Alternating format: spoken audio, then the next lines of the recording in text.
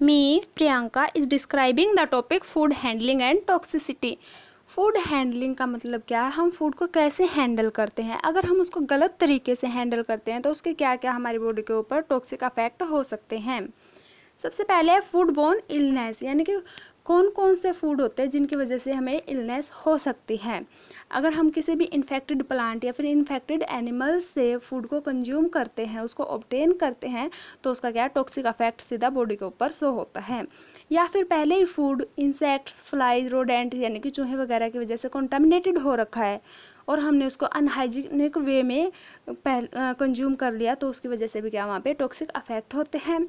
या फूड जो वो सीवेज वाटर या फिर सीवेज पोल्यूटेड वाटर के कांटेक्ट में है, उसकी वजह से भी फूड कंटामिनेटेड होता है। सीवेज वाटर कौन सा होता है, दूषित वाटर। अब देखो क्या है, वहाँ पोल्यूटेड वाटर है, पोल्यूटेड वाटर के कांटेक्ट में अगर सीधे से फूड आएगा तो क्या है, फूड भी हमारा कंटामिनेटेड हो जाएगा, जिसकी वजह से वहाँ पे टॉक्सिक इफेक्ट आएंगे। और उसके बाद है अनहाइजीनिक वे में अगर हम फूड को हैंडल करते हैं, यानी कि उसको बिना धोए से खाते हैं या फिर हाथ धोए बिना ही हम क्या फूड को लेते हैं, उसको कंज्यूम करते हैं, तो उसकी वजह से भी क्या है फूड बोर्न इलनेस हो सकती है। उसके बाद है कुछ माइक्रो ऑर्गेनिजम्स जिनकी वजह से मेनली फूड बोर्न इलनेस होती हैं। कौन कौन से बैक्टीरिया होते हैं वहाँ पे, salmonella, clostridium fragrance and staphylococci. ये जो मेनली बैक्टीरिया होते हैं, इनकी वजह से मेनली फूड बोर्न इलनेस होती है। ये वाले बैक्टीरिया आपने माइक्रोबायोलॉजी में भी पढ़ रखे होंगे, फिर भी मैं आपको एक बार बता देती हूँ। साल्मोनेला क्या होता है, ये एक ग्राम नेगेटिव बैक्टीरिया होता है जो कि फूड को इन्फेक्टेड करता है। उसके बाद है clostridium fragrance. Clostridium fragrance mainly कच्चे खाने के अंदर पाया जाता है, ये ग्राम पॉजिटिव बैक्टीरिया होता है। स्टेफाइलोकोकाई भी इसी तरह से क्या है फूड को कंटामिनेटेड करता है। उसके बाद है इस जो फूड बोर्न इलनेस होती है, उसकी मेन डिजीज कौन कौन सी होती हैं जो कि हमें क्या फूड के द्वारा ट्रांसमिटेड होती है। उसमें मेन क्या क्या है, टाइफाइड फीवर। टाइफाइड फीवर को हम मोतीझारा भी बोलते हैं। Bacillary dysentery, tuberculosis, botulism, amoebic dysentery, infectious hepatitis and cholera. जो मेन डिजीज हैं वो क्या क्या, typhoid fever, bacillary dysentery, tuberculosis, botulism, amoebic dysentery, infectious hepatitis and cholera. मैं इनके बारे में बता देती हूँ आपको। टाइफाइड फीवर में क्या होता है, जब भी हम कॉन्टामिनेटेड फूड को लेते हैं तो उसका सीधा इफेक्ट हमारे इंटेस्टाइन एरिया पे पड़ता है, तो वहाँ पे क्या है इन्फेक्शन हो जाता है, इंटेस्टाइनल इन्फेक्शन होता है इसके अंदर, मोतीझारा के अंदर यानी कि टाइफाइड फीवर के अंदर। वहाँ पे क्या है इंटेस्टाइनल इन्फेक्शन होता है और उस इन्फेक्शन की वजह से ही वहाँ पे फीवर होता है, इसलिए इसको टाइफाइड फीवर बोलते हैं। बैसिलरी डाइसेंट्री, बैसिलरी डाइसेंट्री भी क्या है इंटेस्टाइनल इन्फेक्शन होता है, जो किसकी वजह से होता है, सिगला बैक्टीरिया की वजह से होता है। ट्यूबरकुलोसिस, इसका तो आप सभी को पता ही होगा, टीबी, माइकोबैक्टीरियम ट्यूबरकुलोसिस बैक्टीरिया की वजह से ही होता है। उसके बाद है बोट्यूलिज्म। बोट्यूलिज्म में क्या होता है, ये एक पैरालाइटिक कंडीशन होती है। क्या होती है, पैरालाइटिक कंडीशन होती है बोट्यूलिज्म। इसमें जो इंसान होता है वो क्या है कंटामिनेटेड फूड की वजह से उसको पैरालाइज भी हो सकता है। अमीबिक डाइसेंट्री, अमीबिक डाइसेंट्री में क्या होता है, ये कोलन का इन्फेक्शन होता है विद अमीबा एंटोअमीबा हिस्टोलिटिका। यहाँ पे कौन है कोज करने वाला, अमीबा एंटोअमीबा हिस्टोलिटिका। उसके बाद है हेपेटाइटिस भी हो सकता है, यानी कि उसको लीवर के भी डिजीज हो सकते हैं। और कोलेरा, कोलेरा में क्या होता है, हैजा होता है ये, इसमें क्या होता है डिहाइड्रेशन हो जाती है। ये मेनली किस वजह से होती है, वहाँ पे डायरिया होता है और वोमिटिंग बहुत ज़्यादा होती है, जिसकी वजह से बॉडी के अंदर डिहाइड्रेशन हो जाती है। उसके बाद है सम of the common symptoms of food born illness are given below. कुछ जो कॉमन सिम्टम्स हैं जो कि फूड बोर्न इलनेस से होते हैं वो कौन कौन से हैं। इसमें क्या जो हमारा मेनली गैस्ट्रो इंटेस्टाइनल ट्रैक्ट होता है वो अफेक्ट होता है, क्योंकि क्या फूड जो हमारे गैस्ट्रो इंटेस्टाइनल ट्रैक्ट में ही जाता है, इसलिए मेनली अफेक्ट कौन सा एरिया होता है, गैस्ट्रो इंटेस्टाइनल सिस्टम। हमें क्या क्या हो सकता है, नोजिया हो सकता है, वॉमिटिंग हो सकता है, एब्डोमिनल पेन हो सकता है और डायरिया यानी कि दर्द। ये सब क्या है फूड बोर्न इलनेस होती हैं।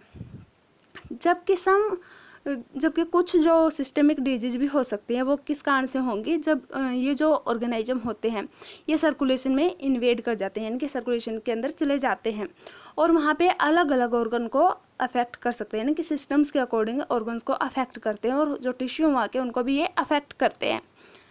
इसलिए क्या है सो into prevent food born illness, इसलिए क्या हमें फूड बोर्न इलनेस से बचने के लिए मैक्सिमम बेनिफिट लेने चाहिए फूड के। ठीक है, हमें क्या करना चाहिए, फूड को हैंडल करते टाइम पे सारे के सारे प्रिकॉशंस का यूज करना चाहिए।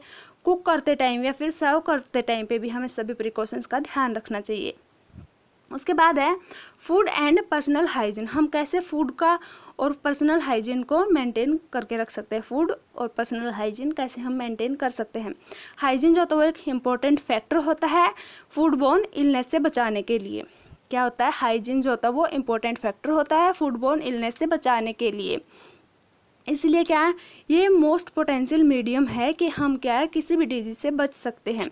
अगर हम अच्छे तरीके से फूड को लेंगे और वहाँ पे हाइजीनिक कंडीशंस रखेंगे तो क्या उससे हमारी बॉडी फूड बोर्न इलनेस से बच सकती है। इसलिए क्या ये बहुत ही इम्पोर्टेंट होता है फूड हैंडलर्स के लिए to follow high standard of food hygiene.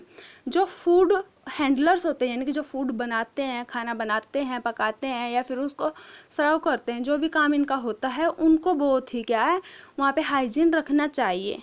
ठीक है, food handlers is a person who is engaged in either. Food handler कौन होता है, वो एक ऐसा पर्सन होता है जो या तो फूड को परचेज करता है या उसको प्रिपेयर करता है या उसको सर्व करता है। मैंने ये पहले बताया था, प्रिपरेशन और सर्विंग और क्या परचेज करने वाले भी क्या होता है फूड हैंडलर।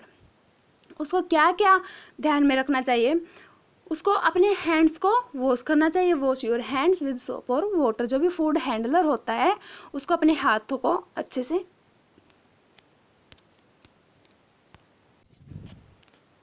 फूड हैंडलर को अपने हाथों को अच्छे से धोना चाहिए सोप या और वाटर के साथ, यानी कि साबुन और पानी के साथ जो फूड हैंडलर्स होते हैं उनको अपने हाथ धोने चाहिए और फिर उनको ड्राई करना चाहिए प्रॉपर तरीके से टॉवल से या फिर हैंड ड्रायर से। उनके जो नेल्स होते हैं वो शॉर्ट होने चाहिए और क्लीन होने चाहिए। उनके हाथों में या फिर कहीं पे भी क्या कोई भी कट नहीं होना चाहिए या फिर वुंड्स यानी कि घाव नहीं होने चाहिए। और fingers cover them with proper dressing. अगर वहाँ पे कोई भी कट या वुंड हो जाता है तो क्या वहाँ पे प्रॉपर ड्रेसिंग होनी चाहिए। बिफोर हैंडलिंग फूड, फूड को हाथ में लेने से पहले वहाँ पे प्रॉपर ड्रेसिंग होनी चाहिए ताकि जो भी बैक्टीरिया वगैरह वो एक से दूसरे के अंदर ना जाए। Do not touch. और क्या, जब भी फूड को हैंडल कर रहे हैं उस टाइम पे अपने हेयर्स को टच नहीं करना होता, ना ही नोज को और ना ही दूसरे एरिया को जहाँ से क्या है इन्फेक्शन फैल सके। If food handler has goat any septic cut और other infection then do not handle food. अगर किसी भी फूड हैंडलर को सेप्टिक कट हो जाता है यानी कि एक तरह से घाव हो जाता है या फिर कोई और इन्फेक्शन है तो क्या उसको फूड को हैंडल नहीं करना चाहिए। उसके बाद फूड हैंडलर को अपना माउथ और नोज कवर करके रखना चाहिए जब उसको कफिंग करनी है या फिर स्नीजिंग करनी है। अगर उसको टेस्ट करना है, अगर वो खाना बनाने वाला है, प्रिपरेशन करने वाला है तो उसको क्या स्पून के साथ ही फूड को टेस्ट करना चाहिए। उसके बाद है keep the food cooking area clean and. जो भी जहाँ पे वो फूड को कुक कर रहा है उस एरिया को क्लीन रखना चाहिए।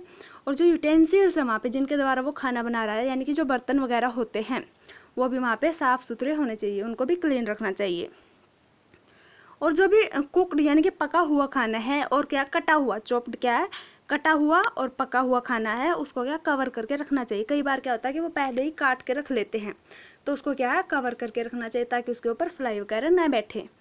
डस्टबिन जो होते हैं वो भी ढक्कन के साथ कवर होने चाहिए यानी कि ढक्कन उनके ऊपर बंद होना चाहिए।